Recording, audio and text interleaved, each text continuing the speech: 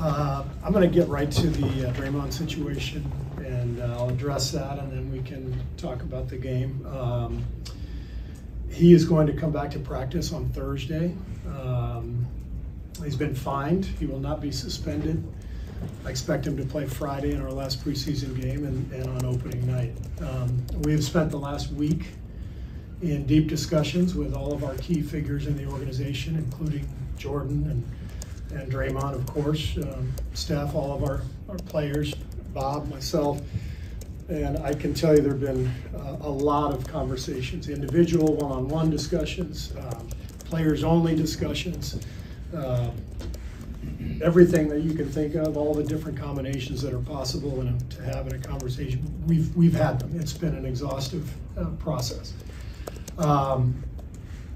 We feel like we have a great feel for our team. You know, we've got a lot of continuity on this team, so Bob and I know our players extremely well. We feel like this is the best way, after assessing everything, for us to move forward. It's never easy. No matter what decision you make in a situation like this, it's not going to be perfect. This is the biggest crisis that we've ever had since I've been coach here. It's really serious stuff. We're not perfect. You know, our team isn't perfect. Bob and I have definitely made our share of mistakes over the years, but we're going to lean on the experience that we have together, you know, over the last 9 years, and trust that this is the best decision for our team.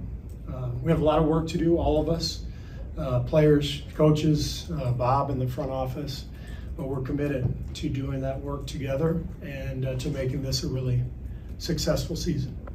I'm not going to talk about the fine other than to say he has been fined, but I won't talk about the amount on that, but I'm willing to take any questions at this point.